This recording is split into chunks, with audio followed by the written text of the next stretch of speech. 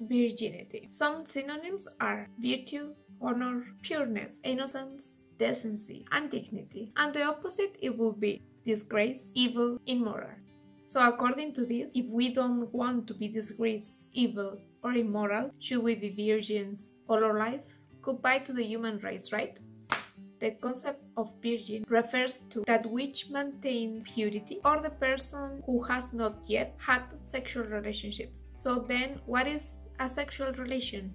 Sexual intercourse, coitus, is the first option, but thank God, not God, but whatever. There is also a second one, which is the right one. It would be any sexual activity between individuals with the aim of giving or receiving sexual pleasure. Sexual activities can include many practices: sexual caresses, oral sex, anal sex, intercourse. And if we realize here, it does not discriminate between men and women. So why are virginity tests always done on women? Why, if a woman has not had sexual relations at a certain age, part of society calls them prude, and the other half insists to keep it? She needs to wait for the right one. And meanwhile, the man, as soon as possible, the better. To be a man. They even make bets between themselves, some of them of course, not all, to see how many girls they can get for the first intercourse. And this situation for men create an imposition sometimes to have sex, assuming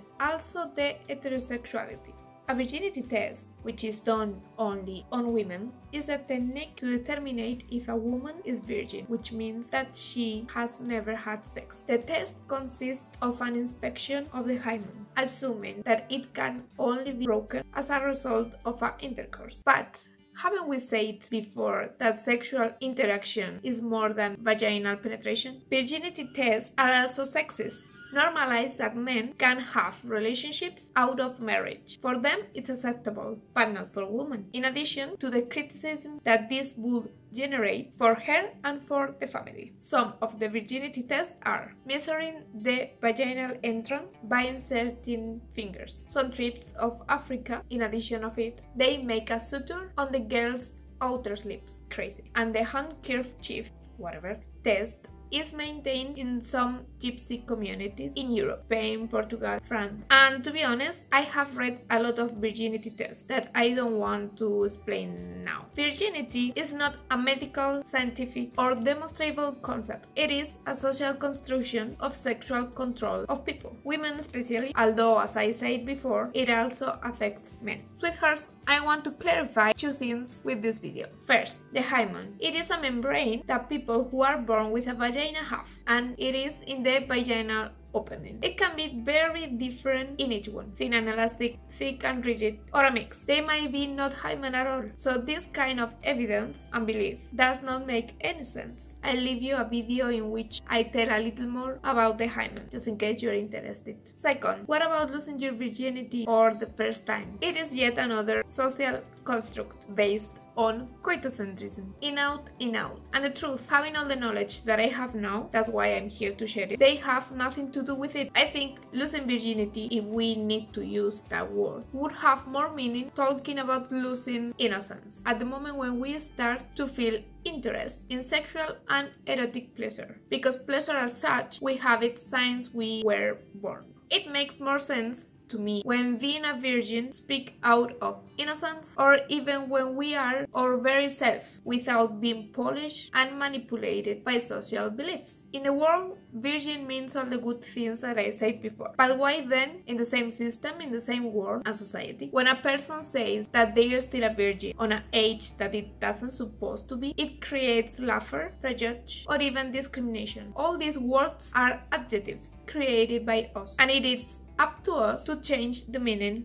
if we want to. That is why we need real sexual education and stop myths and social beliefs that in the end only lead us towards situation and start from when we are little, not already when we are teenagers. So, to lose virginity, which does not mean to have your first sexual interaction, I advise you to start discovering yourself, touching, but yes, also looking at you. It's your body. There is nothing wrong with it. And also I would say it's necessary. Did you know we have two bodies, the physical and the one that our brains visualize. The more you know an area, the better vision you will have of that area, and therefore more knowledge, sensitivity, pleasure. Investigate what you like when you masturbate, what you don't, what you imagine, what you fantasize that you would like to do or not. And from there, when you have the option to have any relationship you want with another person, you will already have at least a base of yourself. And with self-discovery, it is also important to know the pros and cons of starting a sexual adult lifestyle. We should know some of the possible consequences of sex, as pregnancy, some STD, but the most important is not to see any of these from fear, because it's something natural on us and it's normal to have curiosity. It is something that is part of us, and if we want to know more, there are people who have no interest, we have the right to know about it. We are sexual beings, and both pleasure and reproduction are based on this. We need to know what we need, and no, porn doesn't help. And that's it. I leave you the videos that I have made with this one. They are about the first time, myths and beliefs, and another one more specific about the hymen, in case you're interested. Much love to you all.